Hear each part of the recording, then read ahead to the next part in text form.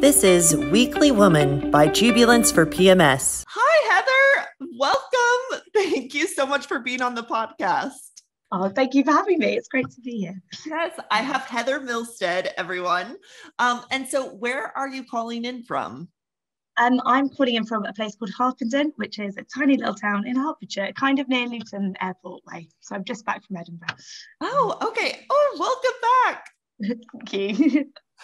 What's your favorite part about Hertfordshire? I like the countryside, probably. There's a lot of like green spaces that you can go for walks and bike rides and like random fields just hiding behind houses, which is quite nice. Oh, wow. That's exciting.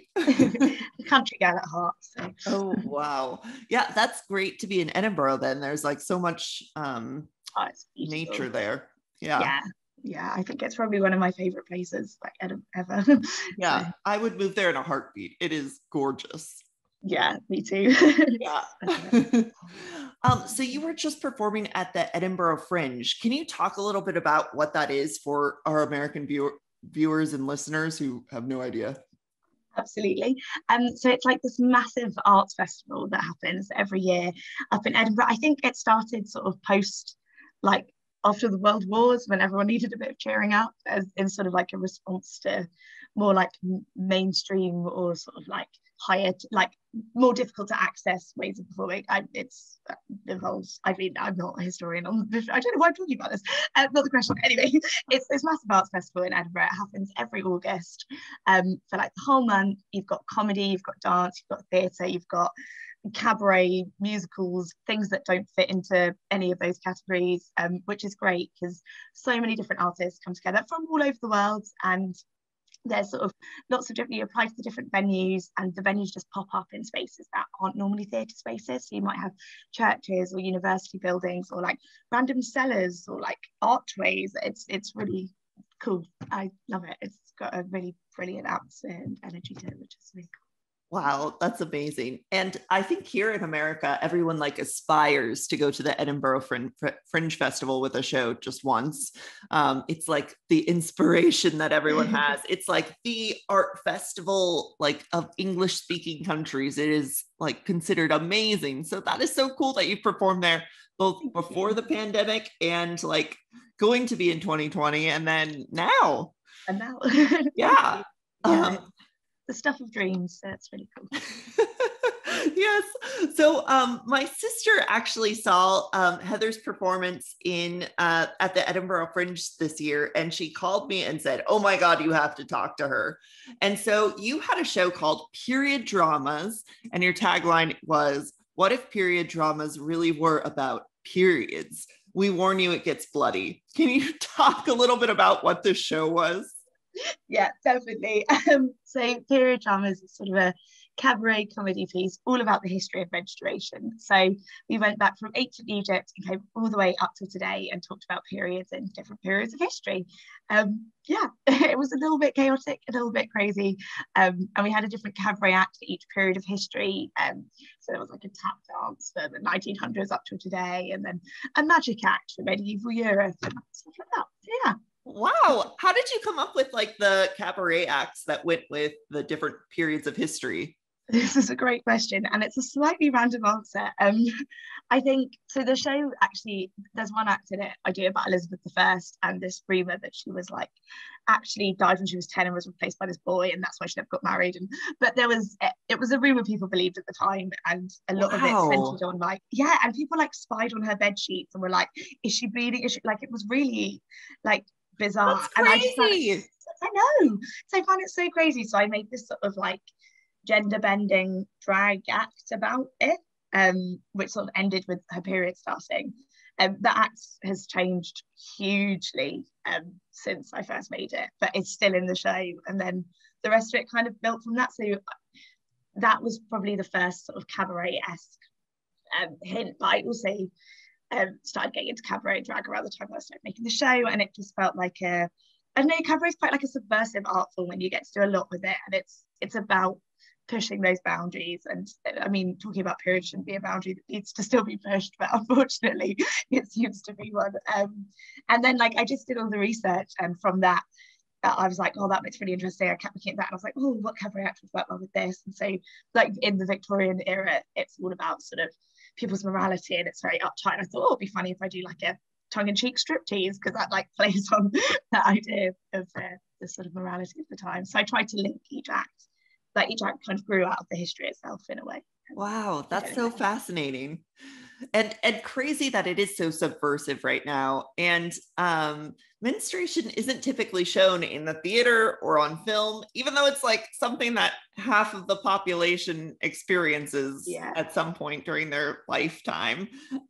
What inspired you to create this this drama about like this taboo subject? Was it this Elizabeth I piece that you had started first on? I think I'd kind of always kind of weirdly been quite interested in it. I think I have really bad periods, like they're just so bad, and I started when I was 9, so like before I'd started watching period dramas, and I thought period dramas were going to be about periods, and I was so disappointed when they weren't. And I know it's quite tragic really, but I was so upset. So I'd always had this like, I don't know, I didn't really get why we weren't supposed to talk about them, or like why we couldn't talk about them. So I always had that kind of part of me. And then I went off to do history at uni before I went to drama school. And there was like nothing about the history of menstruation. I was just so frustrated by it. I was like, right, I want to do some research. I want to find out some stuff, because everyone, like you read the sort of the first articles were like, oh, but nutrition was bad, so people bled less. And I'm like, that's just not true. And not true. It's just like that's not right. So I kind of wanted to start doing that research when I was at uni and started digging into it a bit, but never really did anything with it until sort of after drama school. But I think it had been something always playing in the back of my mind, which is perhaps a bit weird, but it was something I always wanted to know more about, because I was like, it's so hard to deal with it now. How do people deal with it then? And I was just really interested in it. Massive history nerd. No, that's so cool. That's so interesting. So you were able to use like your history background to put together this show, which is so interesting and shouldn't be taboo. No, I know, it's absolutely ridiculous that it's still. And when I was flyering like in Edinburgh, oh my gosh, the conversations that like some people were just like some people turned around and was like, I've got a man with me, and I was like, yeah, and we can talk about periods. What? Like some people were wonderful, and some people just weren't ready to like talk about it, which perhaps I'm naive because I'm the one that's written the show, but more so than I expected. But wow, that very interesting. So, that's so interesting here in like 2022, and it's still something that is like, especially because. So let's talk about your poster. Your poster is you with a tampon in your nose, like the classic like nosebleed thing. And then you have a crown made out of tampons. Can you talk a little bit about like putting that together? So the crown actually came first. I think because the idea of a period drama is it was quite sort of initially quite regal, and it does end up being a history of, there are quite a few monarchs that feature in it, which is something that I wanted to have more of a general experience of everyday people, but unfortunately there are more resources available for like monarchs and stuff. I want to do more research going forward on that.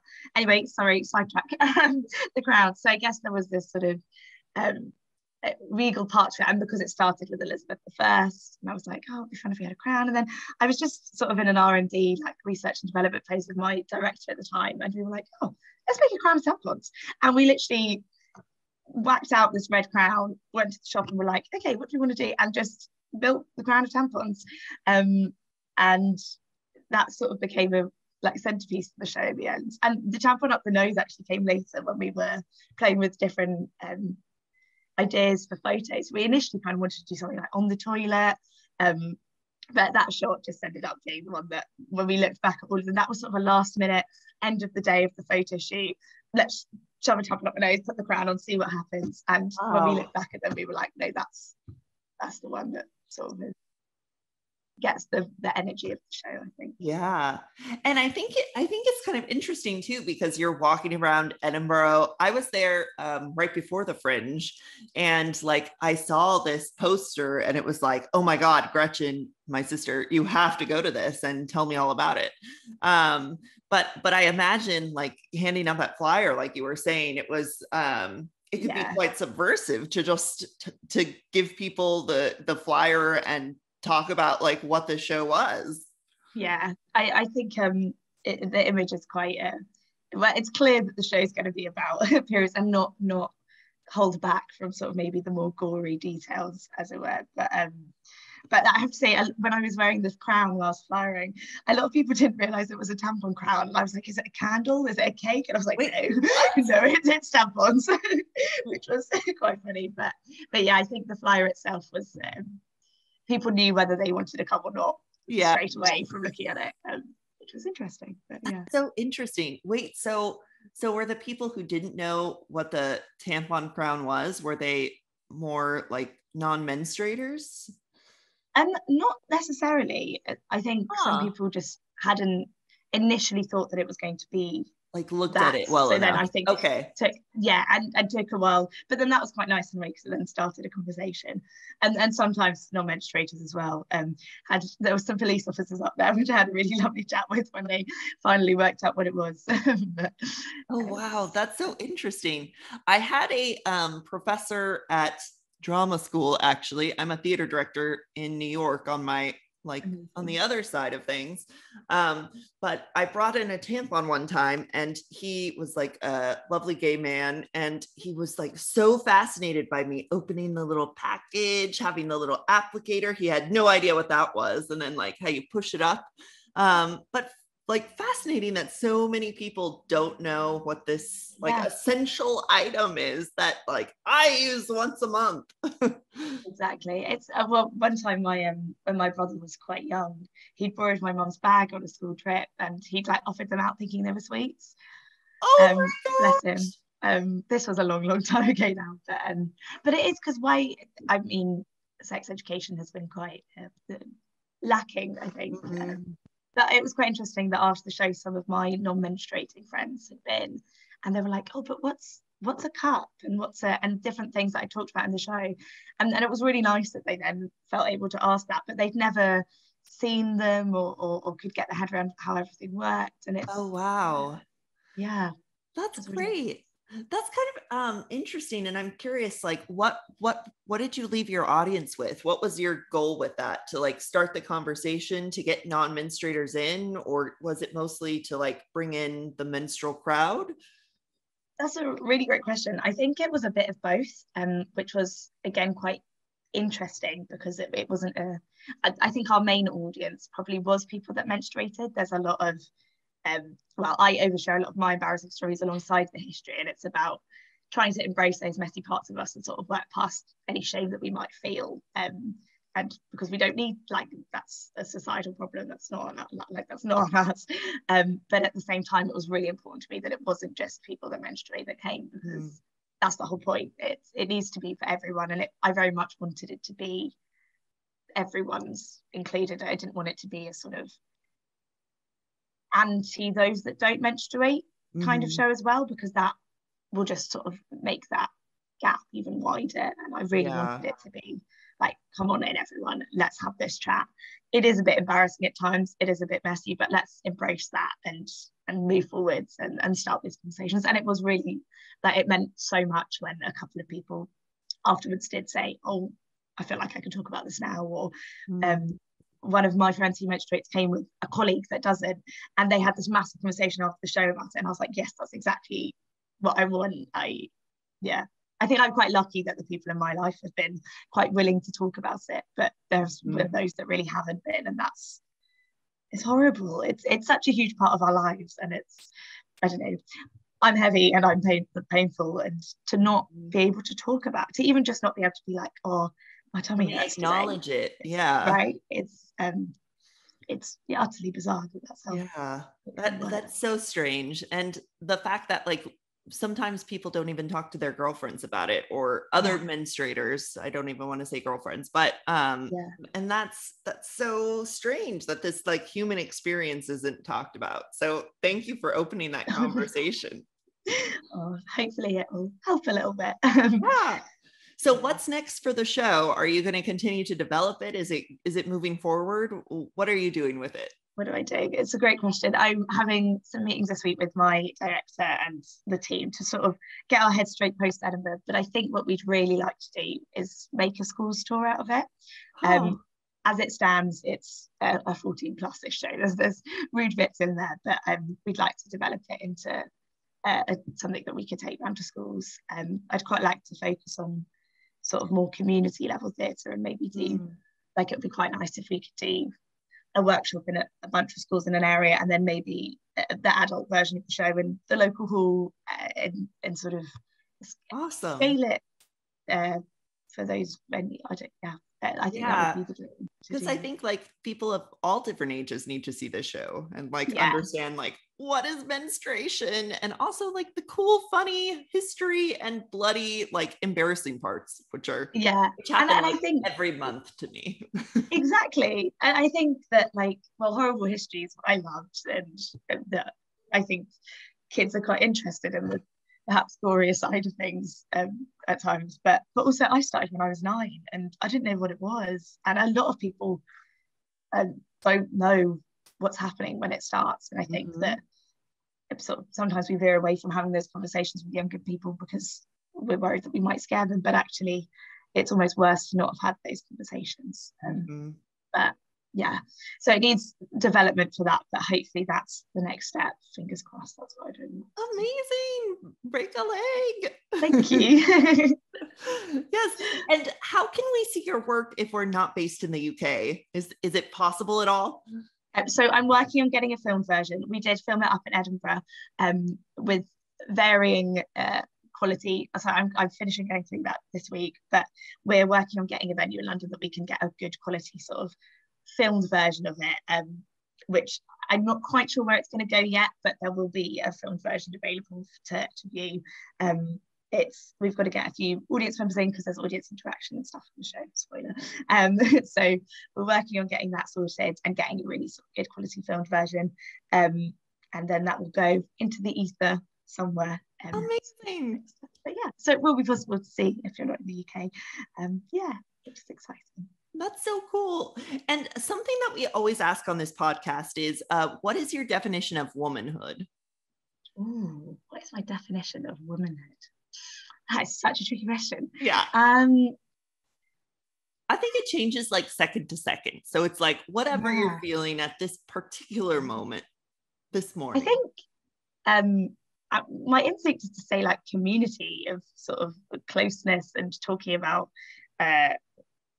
things that maybe I don't know. I have a great sort of group of friends that we could talk about everything with, and like literally everything that there's like a really nice community of sort of sharing our experiences there. But womanhood is such a broad term. Gosh, I think the shared experience of a community, of movement, of things that we may have experienced from others, but also just within ourselves, if that makes any sense. Yeah, it's like quite a, it does. Yeah, I just threw that at you. Yeah. I'm definitely going to go away and think about that more though. That's a really interesting question. Yeah. And Heather, what is next for you? What's next for me? This is a great question. I am running some workshops at the moment, so I'm starting some new workshops tomorrow with older adults on creative writing and stuff, and then I've got a few projects lined up in November. I'm doing a schools tour and a short film and stuff, which is really exciting. And then I think I'm hoping to sort of plan the next steps in September for period dramas.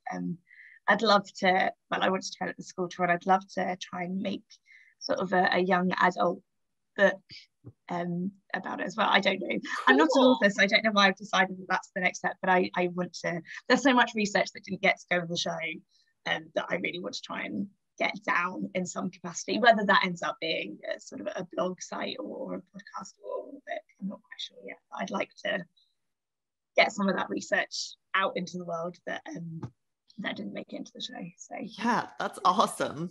There's so much history that we don't know about, especially in terms of like women, and it just isn't talked about. I mean, like periods aren't talked about now, but like what did they do? Like they just like bled out in the field, like come on. There's so much more there. There is actually stuff like, if you did, I mean, some periods of history I found really difficult to research. There really was, I found it really hard to find stuff. But then like in ancient Egypt, there's loads. They like, that stuff was so well documented. And maybe it's not, this is a document on periods, but in documents on sort of pregnancy and other kinds of health, there's loads. There's like so much on what they used for contraception or how to bring a period on if it was like there's, I found that fascinating, that actually that some of the further away periods have way more than you might expect. And they had like great ideas that you could use menstrual blood for purifying things. Like there was some really like celebratory aspects of it. So it's really interesting how it's sort of changed over time. That's so fascinating. Yeah, I would read your book. I'm ready for it now. Thank you. Yeah. Well, Heather, thank you so much for being on the podcast today. You're so welcome. Yes. Thank you for having me. It's been brilliant.